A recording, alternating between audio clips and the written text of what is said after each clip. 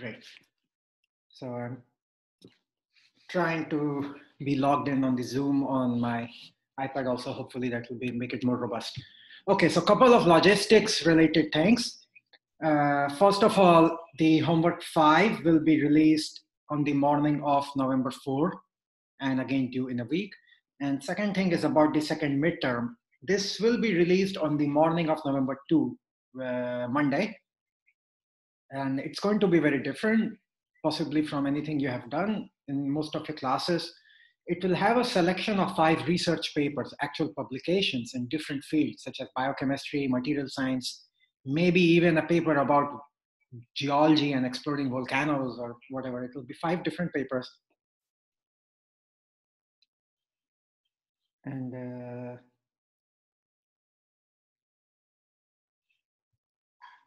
I have a feedback loop. Let's see how this Zoom thing is from both. Okay, so there will be 5 different papers. You will be randomly assigned to teams of 5. So I will be writing a code which will pick out your names, and I will even show you the code to make sure that you agree that it is completely random. And you will have teams of 5. Each team, there is a bit of, I'm going to log out of my Zoom here because I can hear myself and it's very strange. Let's hope it works. Cool. So each team will have to meet and online or whichever way you, online, of course, I guess. And you will have to pick a paper from the 5. Now, almost certainly you won't have the same first choice of your paper. So this is an act in reaching a consensus. You will have to decide as a team. You will, it's if all 5 of you picked one paper, then of course that life is simpler. But if you had different choices, you will have to discuss and figure out which paper to pick. Once you do that, you have 3 weeks to work on this, to read on this. You can meet each other and work on this. And the idea will be that you will be submitting, your answer will be of 2 forms. First of all, you will be submitting a report. What I need from you in the report will be very well specified when I actually release the papers and the midterm. There will be 4 or 5 things. You will have to make a figure illustrating the main point of the paper and this and that, and talk about what are the things you liked, what are the things you did not like, blah, blah, blah. Every team member will have their own report, which means you will have your own figure. You can discuss. The whole idea is to discuss, so it's completely open discussion, but your reports will be different. However, every team will make one presentation. So for a team of 5, there will be 1 presentation and 5 reports. This presentation you can record on Zoom or any other recording software that you have, and you can discuss whichever in U5 is most comfortable recording it and has the best audio or whatever. Your recordings will be around 4 minutes long or so. Again, it will be specified in the actual exam, and they will all be made available in a Google Drive, so you can see what everyone has done. It's quite possible that all of you end up picking the same paper, like every night there will be 20 teams, and it's possible all 20 of you pick the same paper, but I doubt it will happen. I did this 2 years ago also in 481, and there was a very wide distribution of papers that people picked. So this is how the second midterm will be. The second thing I wanted to discuss is I just put up the screenshot on Slack, and I have opened it over here. This is a screenshot detailing the list of all remaining homeworks and midterm and final exam. So the 4th homework is already out, which is due on 28th October. The second midterm will be out on 11/2, due on 11/23, right before Thanksgiving. The 5th homework is as per here, and there will be 2 homeworks after this, 1 before Thanksgiving and 1 right after Thanksgiving. The final exam will be released on 11th of December in the morning. You will have 1 full week to do it, okay? Full 1 week, and the last class will be 9th of December. So this means that, and the last class will be completely review. So basically 8th of December, 9th of December, 10th of December, 3 days is all about discussion. You can post whatever you want on Slack, ask me any question. I might have an I will probably have extra office hours to talk to you, discuss questions with you. So it's lots of discussion. On 11th of December, once the final is released, it will be no Slack questions. You can ask me in direct message, of course, if you think anything is wrong, and most likely I will tell you, no, it's not. But if it is, I will declare it to the class through Slack and through email. And the other thing that is important for releasing the exam, so UMD has official course evaluations due until 15th December.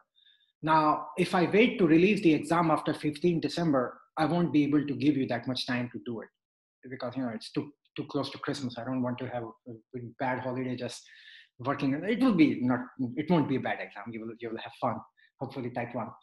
But one requirement I will have as a request is that the course evaluations open on 3rd of December, and I will release the exam only when 90% students have submitted evaluation. This is the historical number, typically 80 to 95% do that. So I will send you a few reminders. It's just a brief questionnaire and it's completely anonymous. All I can see is what is the response rate.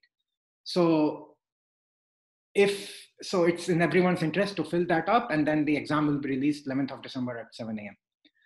And it will be very similar to the first midterm. It will cover all sorts of topics. It will require you to integrate things. It will require you to watch the class videos. So those of you who have been attending class videos live or watching them later will have a distinct advantage. No question asked. There will be problems that if you just look at the notes, it might not make a lot of sense. But if you have watched the videos or participated in them, it will make sense. Any questions?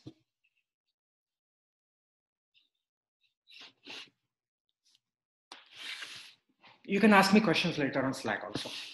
Okay, great. So today, oh, by the way, I also want to point out something. There is a very cool seminar happening today at 4 p.m. by a professor of chemistry and biochemistry at UC San Diego. Her work was recently featured. Okay, maybe you know the trick to open New York Times when you don't have a subscription is to open it incognito. So her work was recently featured in New York Times. If you had to print thing, it was like a full 2-page thing. And she will be talking about her work. These are her images, Amaro Lab, in today's 4 p.m. biophysics seminar. I think I already posted. These are all from molecular dynamics simulation. So she teaches the PChem at UC San Diego, and she uses it to study things like that. So it should be a very cool seminar. If you can see how high is the resolution. These are all completely atomistic simulations of coronavirus. And what they're trying to figure out is to where and go and bind to the receptor in order to come up with a potent and specific drug. So this is at 4 p.m. today. And I posted a link earlier and I will post it again. So if you are available, please try to join. It will be a good seminar and it will give you, especially for the biochemists, but even for others, it will give you perspective into how these thermodynamics is useful to do things like that. Okay, great. So if no questions, let's talk about Gibbs energy. So last time I asked you to think about the variation of Gibbs energy with pressure at constant temperature. Well, we know this is volume. How do we know this is volume? We know this is volume from the fundamental equation for dG, which is VdP minus SdT, right? So partial G by partial P at constant T is volume. We know this. And what we want to do next is to plot it out.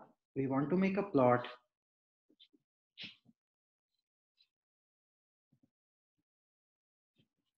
of Gibbs energy versus pressure for all three.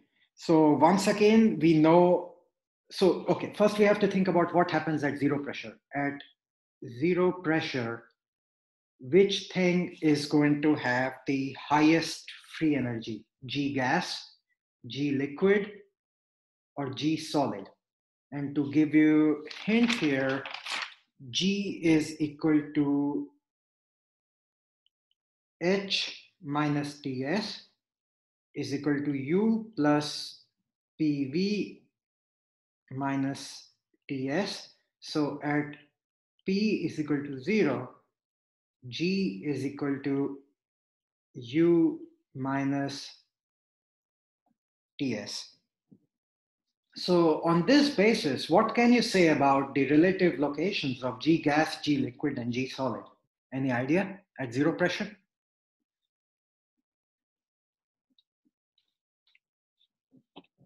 Anyone wants to help me?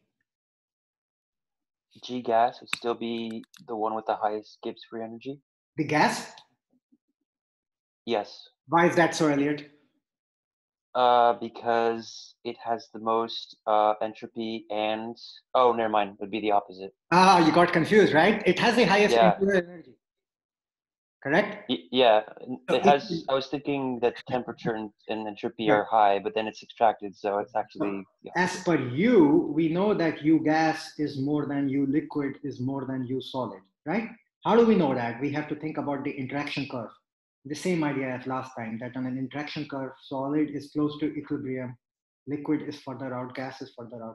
So it's hard to judge just from this basis that which thing will be highest. Just on this basis, there is a competition. U gas is more than U solid is more than U liquid. But S gas is more than S solid is more than S liquid at zero pressure. So it's hard to say. So you have to take my word here that it is still typically gas, solid, liquid. That order, but I'm not really proving it. And the reason why it does not matter very much in this case is as follows.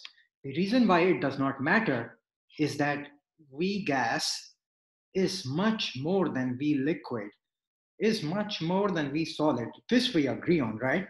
A gas typically acquires much more volume than a liquid, or much more volume, and even much more volume than a solid. So this means that the gas curve will rise very steeply. The solid curve will rise less. Oh, what did I do here? Sorry, this is my wrong. Gas, liquid, solid. And the solid curve will rise even less steeply. So even if you had the order on the zero axis, P is equal to zero axis, different, it won't matter much very quickly, because the partial G by partial P for a gas, partial G by partial P at constant T for a gas is much more than partial G by partial P at constant T for a liquid, much more than partial G by partial P at constant T for solid. So here, to be precise, it's a good idea to not keep this one as much more. The difference between volume of solid and liquid typically tends to be less than the difference between the volume of gas and liquid. So the much more really applies to gas, liquid, gas solid, not so much solid liquid. Okay, so so that explains our curve for G versus pressure. It doesn't have transitions like we had in G versus temperature. That was kind of cooler. So let's work on this a bit mathematically and see what we can do with this. So what do we have so far? What we have written so far is partial G by partial T at constant P is equal to minus S, directly from this relation on the top, and partial G by partial, yeah, actually let's just work with this one and see what we can do. So we know partial G by partial T at constant P is equal to minus S. But what do we know about G? We know that G is equal to H minus Ts, right?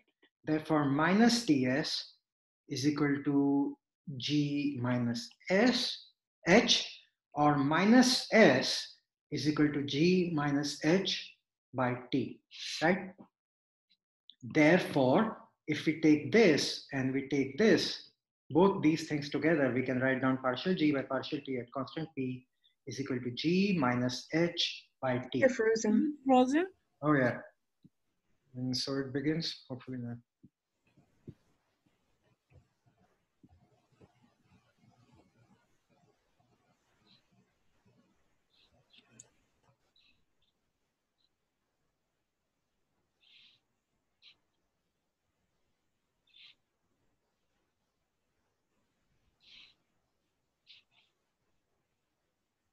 I tried to get a connector for the for the iPad Pro with computer USB, but that didn't work. So that plan failed. So what I've done here is to take this definition of partial G by partial T at constant P from Maxwell relation, and this one, which we just showed from S. By the way, I think it was Jason who asked on Slack if we have to derive Maxwell relation all the time. No. Things such as even like this relation, you can just state it. You don't have to derive it. We know that it exists. And if you can state it without deriving, that's totally fine. Of course, once in a while, you will be asked to derive it. Then you have to derive it, as in problem number 4. But in general, you can use it directly. You don't have to start from scratch every single time. So by mixing both of these, by mixing equation 1 with equation 2, we get partial G by partial T at constant P is equal to G minus H by T. So that is equal to G by T minus H by T. So what we are trying to do with all of this right here is to derive a relation between Gibbs energy and enthalpy. Why will that be useful? It will be useful because enthalpy for a reaction can be measured through heat capacity. If we can measure heat capacity, which is typically the easiest thing to measure, we can go and talk about the enthalpy. And if we can connect enthalpy with Gibbs energy, maybe we can use this relation, what we have found about enthalpy, to find about Gibbs free energy. So you will see this in the paper, actually, in the research papers that you will do for midterm 2, that relations like this are very useful. So for now, it's just going to be a bit of algebra. So let's look at partial of G over T by partial T at constant P. Okay. Everyone's favorite calculus rule is product rule. This can be written as 1 by T partial G by partial T at constant P plus G partial 1 over T by partial T at constant P. This becomes 1 over T partial G by partial T at constant P minus G over T squared. Or this whole thing becomes 1 over T partial G by partial T at constant P minus G over T. Now, we have just seen this partial G by partial T at constant P minus G over T. Where have we seen this? Right here. Partial G by partial T at constant P minus G over T is equal to minus H over T, right? So this is equal to minus H over T squared using equation number 3.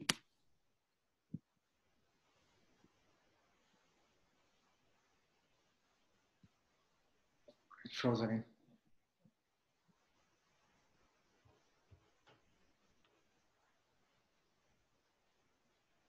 Okay, I'm going to try something today, which is to turn off my video and just write Zoom directly from the iPad. So just give me, can I do that from the very beginning? No, it's not a good idea to do it midway because the video recording will be distorted. So next time, that's what I'm going to try if it continues to be very irritating today, which is this so far.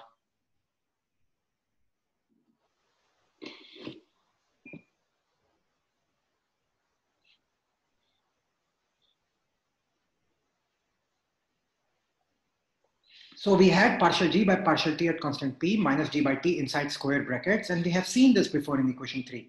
So we get partial, so the end here is that we get a relation connecting partial G by T, partial of G by T with respect to T with respect to minus H by T squared. And this relation is so important and so useful that it has a name of its own. I'll write down the relation. We just showed that partial G over T by partial T at constant P is equal to minus H over T squared. So it's a relation of how the Gibbs energy varies, not specifically Gibbs energy, but Gibbs energy divided by temperature in terms of the enthalpy. And this has a name. This is called Gibbs Helmholtz equation. Even though the Helmholtz free energy doesn't show up on the right side, so it can be a bit confusing. It could have been called Gibbs enthalpy equation, but Gibbs and Helmholtz thought about it together, and that's why it's called Gibbs-Helmholtz equation. And it is very useful, for example, if you have a chemical reaction or some generic reaction, A plus B going to C, and you have done calorimetry for this reaction. You have measured Cp from your calorimetry, and Cp has allowed you to get the delta H for this reaction. Then you can write down that partial delta G for this reaction divided by T by partial T at constant P is equal to minus delta H divided by T square. So here we are using the Gibbs-Helmholtz equation for a chemical reaction where we measure delta H, and we can use it to calculate the free energy change. And why do we care about Gibbs free energy change? Because, so can anyone tell me as to why would getting delta G for a reaction be superior or more useful than getting delta H for a reaction? Why do we want this more? And this, we are like, maybe, but this is what we really care for. Any ideas why? It's because that tells spontaneity. Yeah, absolutely correct, Noel and Abby. Because delta G under constant temperature and pressure tells us the spontaneity of the reaction. You might get delta H negative, positive, who cares?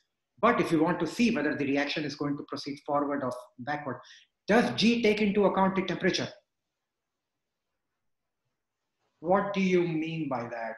G depends on temperature, right? G is a function of temperature. So if you mean that does G vary with temperature? Yes, sure it does.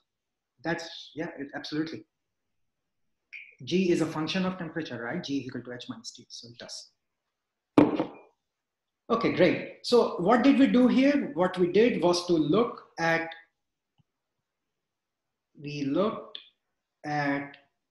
variation of G, specifically of G over T. We didn't directly look at G, we looked at G divided by T. With respect to temperature. Now, let's look at variation of G with respect to pressure. So we kind of did this thing in the plot. We already drew a figure for this, right? We drew a pressure figure for how G varies with pressure. And last time we drew a figure for how G varies with temperature, and we're looking at that in a slightly more rigorous manner and deriving some useful equations to that. This one is going to lead to a concept called fugacity, which is my nemesis. I don't like it very much. It always confuses me, and you will see what I mean. Today, you will probably feel like, oh, it's simple. Professor Tiwari is kind of stupid. Why does this confuse anyone? This is so simple.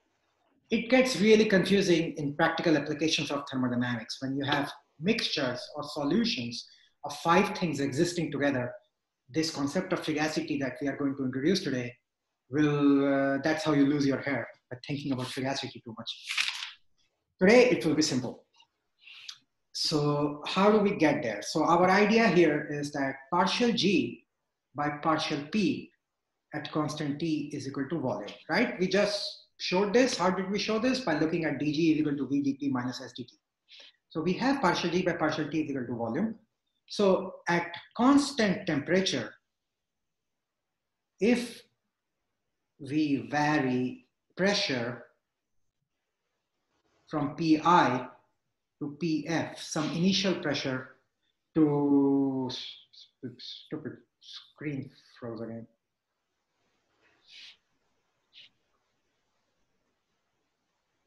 Any questions about Gibbs-Helmholtz equation?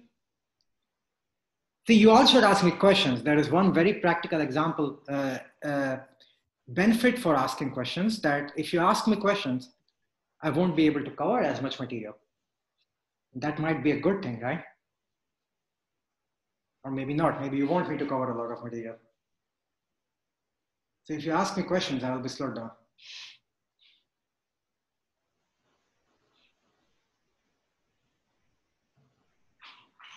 Okay, let's try what I was doing in the beginning, which is to log in Zoom over here.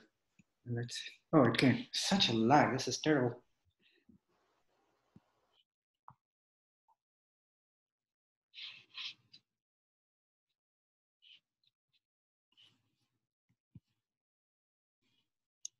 Okay, is there any sort of echo or anything in my audio?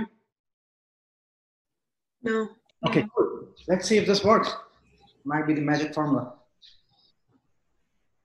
Okay, so at constant temperature, if we vary pressure from Pi to Pf, can we use this equation? Yes, we can say that by integrating it, G at some final pressure Pf should be equal to G.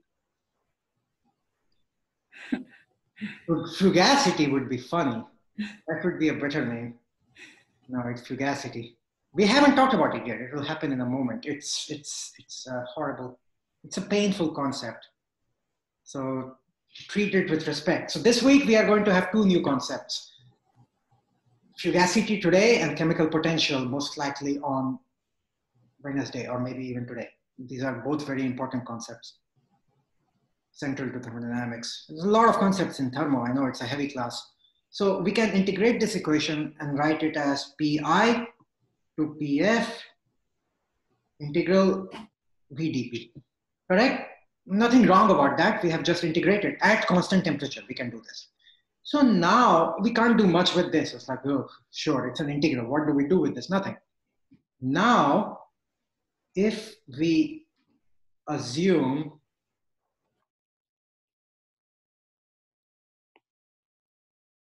perfect gas, then V is equal to RT by P. I know there should be N also, but I'm talking about constant composition system. So I'm just ignoring that. Let's say per mole of gas. So V is equal to RT by P. So we can put this in this equation, which is equation number 4. Use in equation 4 to get G of Pf is equal to G of Pi plus RT. Temperature goes out. We are talking about constant temperature. Pi to Pf, VdP. RT we have already pulled out, so dP by P. And now we can integrate this, and this will look like G of Pf is equal to G of Pi plus RT ln Pf by Pi. Equation number 5. Okay, what do we do with this? Well, we haven't really talked much about Pi. We can set Pi as some reference pressure. Let's say, so we have so far G of Pf is equal to G of Pi plus RT ln Pf by Pi. Let's set Pi as some reference pressure P naught. Okay, some pressure P naught. Which one is equation 3? Wait, which is equation 3?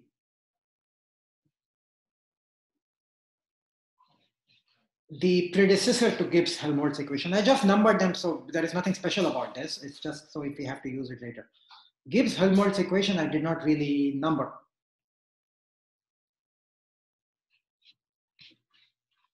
That's the Gibbs-Helmholtz equation in two forms. This is without a reaction, and this is for a reaction. They are basically the same thing.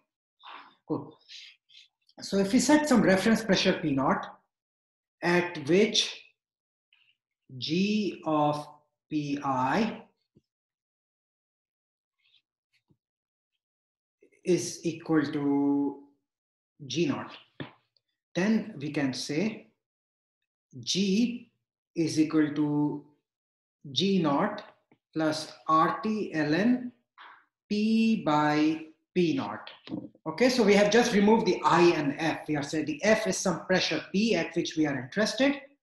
So G is Gibbs free energy at pressure P.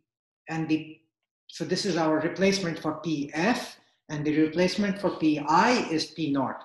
Looks like we are not freezing. This suggestion came from Sasha Coach Park, so if it works, I owe you, Sasha. I can't give you more participation points, so I owe you virtually. Normally in the past semester, when a student would do very well in the exam or something, I would take like few of the students out for ice cream at Maryland Dairy. That's not gonna happen this year. So we'll figure out another way. So let's look at this equation and try to draw it. What would happen to G as a function? And let's say this is my P naught, some reference value P naught. And I have some G naught at this reference value G naught. What I want you to think about next, can I pass it on to the next one? What, the ice cream? Yeah. Maybe. We'll see. Okay, cool. So what would happen to G naught as P tends to 0? As the pressure tends to 0. And this is for an ideal gas, okay? This is for a perfect gas only. This will not apply. This is super, super important that this equation, which I'm going to number because it's useful, equation number 6 is valid only for perfect gas. So what will happen to G as P tends to 0?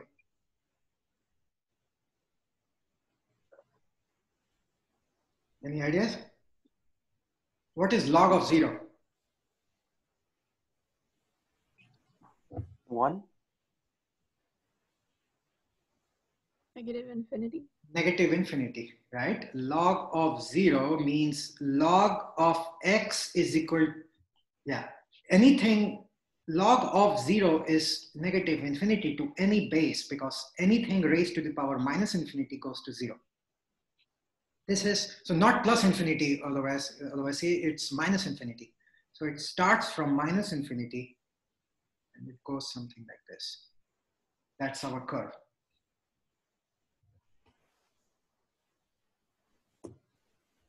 So this is interesting that for a perfect gas, the free energy, Gibbs free energy goes to minus infinity.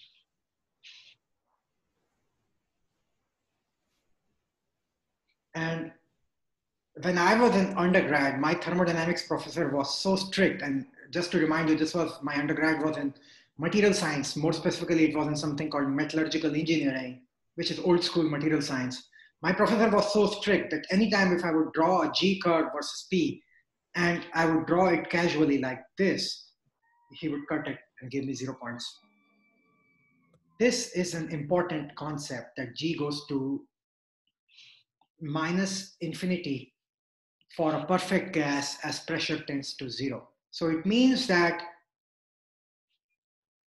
when the pressure is 0, this is worth thinking about a little bit. Why did this happen? So a perfect gas PV is equal to RT. Let's just think about 1 mole. So P is equal to RT by V, or V is equal to RT by P. So as the pressure tends to 0, the volume tends to infinity, right? At a constant temperature. So you are in infinite volume. And what this is really telling you is that when you are at infinite volume in a perfect gas and you decrease the volume slightly, yeah, I want you to think about it and discuss. I want people to post hypothesis on Slack as to how can they physically justify this is going. This is intriguing, and I want you to think as to why does it make sense for a perfect gas that the free energy goes to minus infinity. And please post this, and I'm going to see what you think, and I'm going to respond to that. So this is important. Mathematically, you can see why it happens, no problem. But physically, why did this happen? Think about this. Okay. So this equation number 6 is only for perfect gas for the 5th time because it's such an important. You will see such equations many times, and it's easy to write it down for non-perfect gas also. It's got a very simple form. Wouldn't it be very nice if the Gibbs free energy varied only as the log of pressure, right? We could vary the pressure and we could just say what would happen to the Gibbs free energy. It would be very useful, but alas, it happens only for an ideal gas. People liked this form so much people loved equation 6 so much that they introduced a similar form, and I'm going to write it in notes because 40 of you are not in the classroom and 20 of them will probably not even watch the video. So I want to write it down here clearly. Otherwise, notes are not really complete. They have to be seen, read with the video. They introduced a similar form for any gas, that is any real gas in general. How did they do that? They said, well, let's pick some P equal to P naught, at which we measure G is equal to G naught. Okay, and my 0 went into superscript here. So I guess really, I mean, it's not going to create confusion, but just to be consistent, let's use superscript everywhere.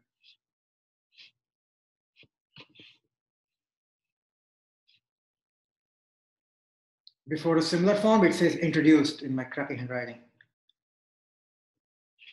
So at which G is equal to G naught. Okay, this you can do for any gas, right? You pick a pressure and you go and measure the Gibbs energy, doing whatever you want. Then they say, now let's look at how G varies with pressure. Now, if you look at how G varies with pressure, it's not going to look at RT ln P by P naught, right? Because it's not ideal, but it will say, let's call it F. Let's measure the G and fit it to a logarithmic equation. And whatever that we get out of it is our fugacity, or not frugacity, as Elizabeth called it. It's fugacity, okay? So it's a very complicated way of introducing a quantity, but you can see why they did it. So in other words, F is defined as, you can do the math here, you can see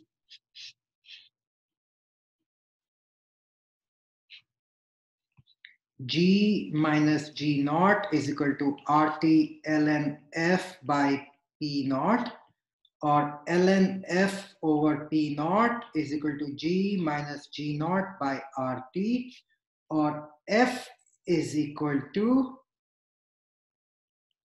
P naught e to the power G minus G naught by RT, right? So that's our fugacity. And you can see it's a strange definition, and these things happen in thermo quite a lot. They will happen also when we go to activities and things like that. So we have a relation. What did we do here? We had G is equal to G naught plus RT ln P by P naught for perfect gas.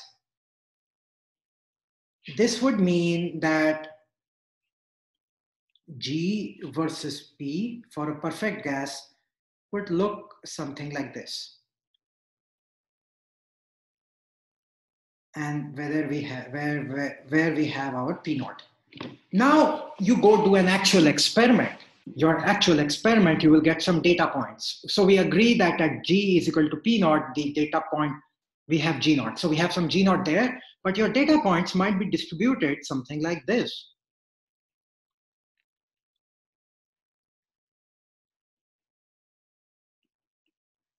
Right? This might be your real data point, or your real data point might be distributed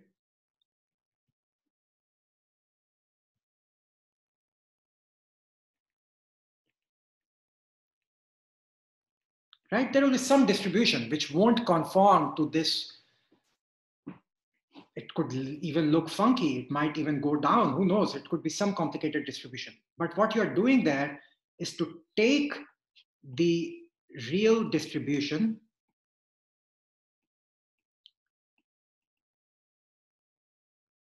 and get fugacity out of it. So what do I mean by this? What I mean by this requires one more definition, which is that F is equal to phi multiplied by P. This phi over here is fugacity coefficient. So what would be phi for a perfect gas? Any ideas? 1. 1. Perfect. And if attractive, so we know something about, who answered that? Who do I have? Oh, that was me, Sungyo. Let's hold you here, Sangyo. Don't go away. Okay. For a perfect gas, we know there are no attractive or repulsive forces, right?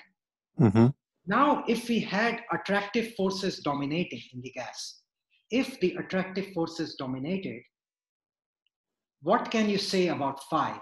Will it be negative, positive, more than 1, less than 1? Can you say anything?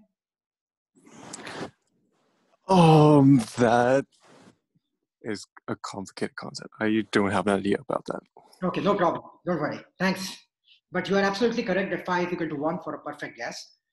And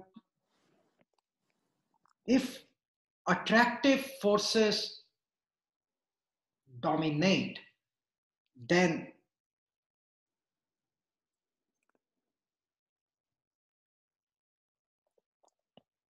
what do we expect phi to be? Let's think through this. So we know that G is equal to G naught plus RT ln P by P naught. If attractive forces dominate, would it make the pressure feel like it is higher or it is lower?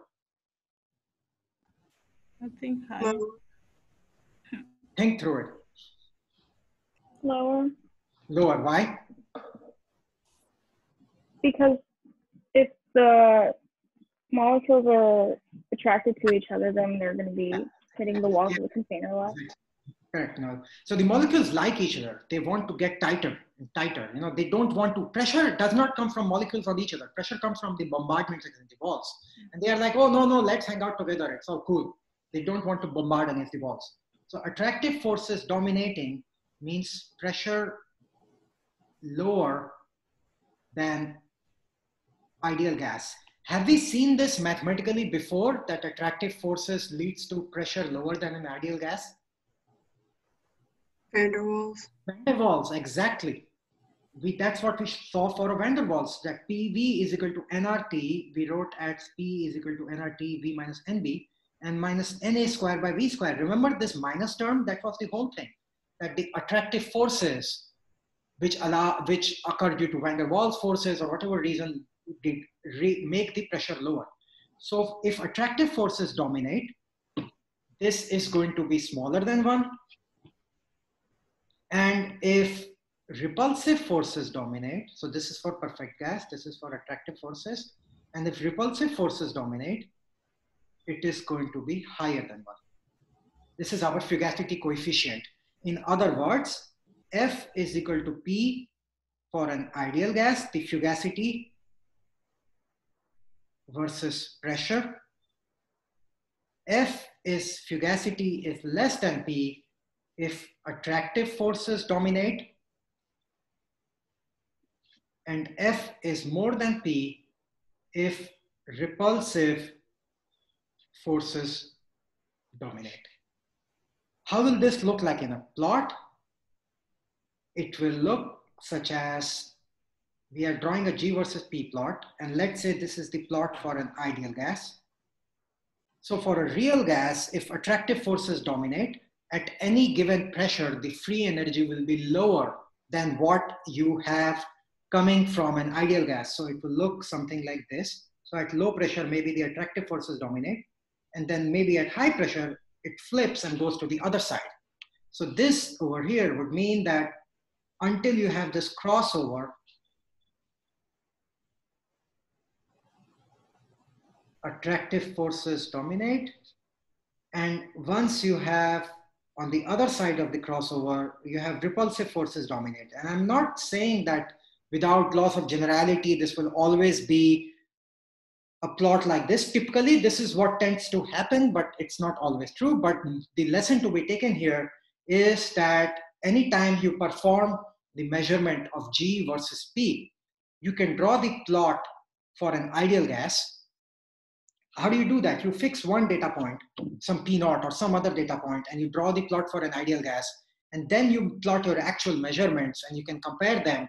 And this will give you a sense in your material as to what's going on, whether you have attractive forces, repulsive forces. Typically having a crossover shows you something strange is happening in the material. Maybe a phase transition is happening around them. Maybe the protein is unfolding. Maybe the DNA is losing its double helical structure. Maybe the battery is stopping to work. Something is going on. Why did the attractive forces suddenly change and it becomes a more dominant system for repulsive forces? So that's our first introduction to the beast of fugacity. This beast is going to go into the background. It will not show up until we get to solutions. Then it will come, and you will have to remember this.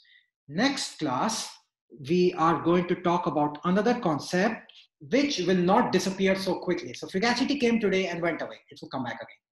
Next time, however, we are going to spend a lot of time talking about chemical potential, or its symbol is mu. Why will we talk about mu? Because so far what we have done for Gibbs energy or anything like that is to look at relations where, dg is equal to vdp minus s dt. We have completely ignored the role of composition.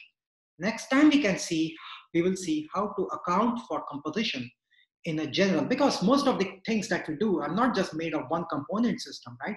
You have many different species talking to each other and the reactions are happening, compositions are changing.